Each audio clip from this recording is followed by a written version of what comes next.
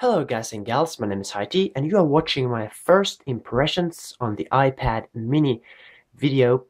And as you can see in front of us we have the brand new black and slate iPad mini 32GB Wi-Fi only version, which cost me around 470 euros.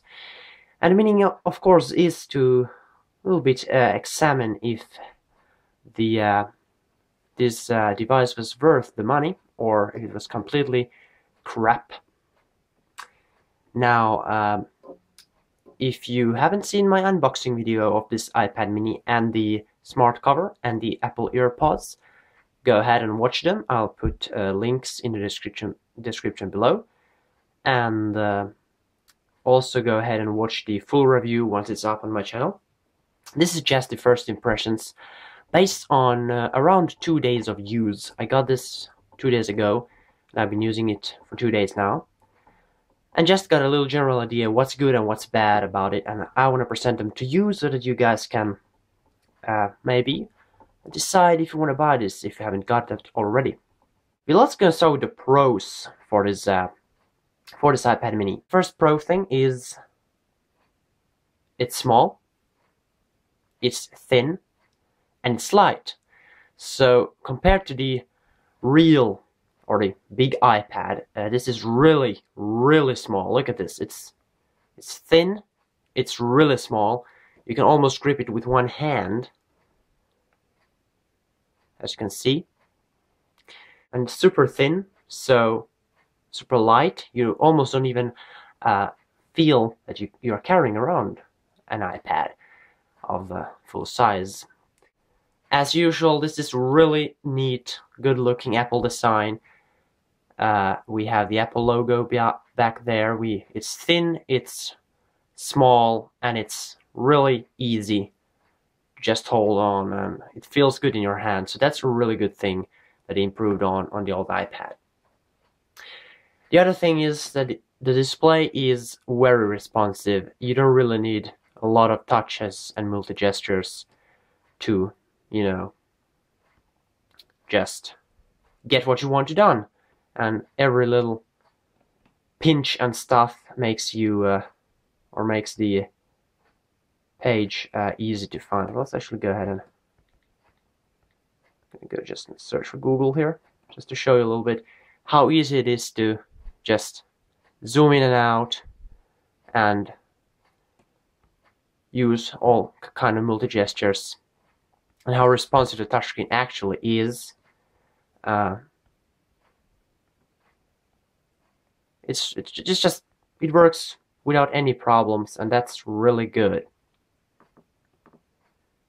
See, this is all just wonderful. Yeah, so that's the second good thing. The third good thing is that the sound quality of this device is really good, mostly thanks to the two speakers that it has on this side. You won't see them, but it has two speakers here in between this lightning adapter port, and that gives it a richer sound than on the other iPads, which only have one speaker. And the display is also really good for a small device like this. The pixel density is the same, the same as on the iPad, but because it's a smaller screen, it looks sharper. So that's a really good thing. I really cannot see, most people say that because this has no retina display, they will see pixels, but I have been looking at this display very close, and I really cannot see the pixels that people are talking about. So I don't really understand what they're talking about. This display is super good. I see no problem whatsoever with this display. Then again, I haven't seen a retina display, so I really can't compare them. But for me, this is just a good display. I can read everything crystal clear without any problem. Then we have, of course, lots of apps. That's also good. There are about 250,000 apps for the iPad that are also compatible with the iPad mini. So that's a good thing. That's has always been good for Apple. We also have really fast access to all kinds of important places. For example, the only thing you need to do if you want to visit the iPad, you open up the iPad, you click here, and you're on Facebook. Voila. And the same thing goes for Twitter. You just tap the Twitter icon and you're in Twitter in no time. That's just perfect. So it's fast access to all the most important apps and stuff you need. That's all you need to do. You need nothing more. Yeah, and then we have, well, it runs very smoothly. I mean, I have had no lags whatsoever. I've tried to play videos. I've tried to play different games, such as these games I have here, Fruit Ninja, Draw, something, and it all works very well. Let's just do a short test here.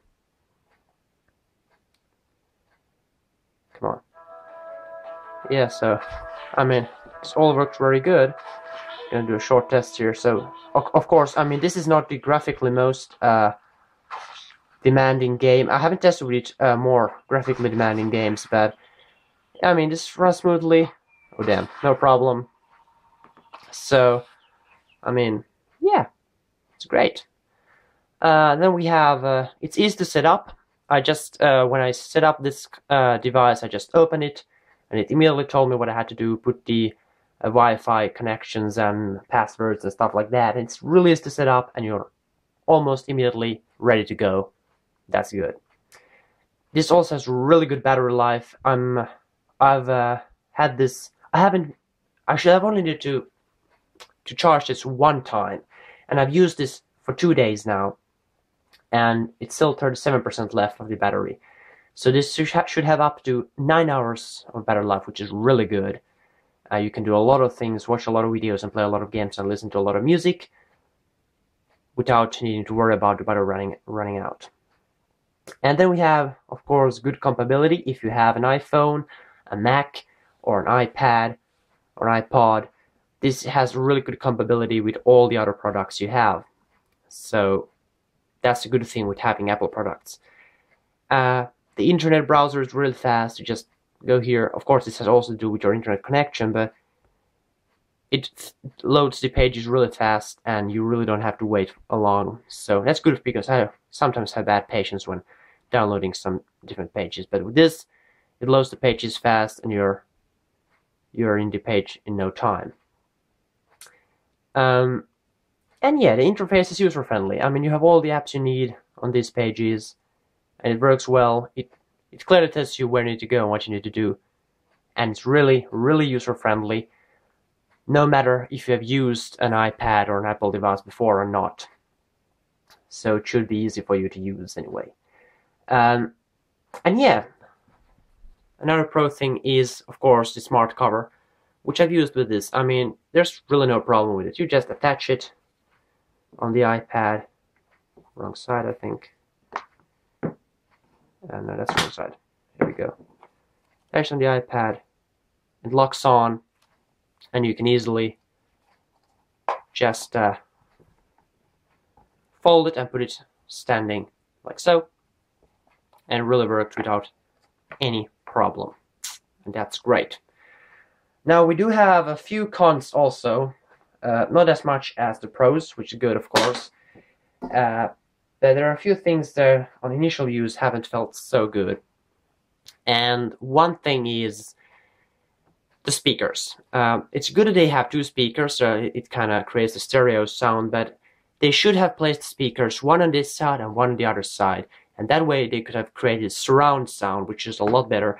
Now it kind of feels strange. You have rich stereo sound coming out only to one end, but not from this other end, and that kind of feels bad. So I really would have wished they had put the speakers on, or one speaker on each side, so the sound could have been more stereo.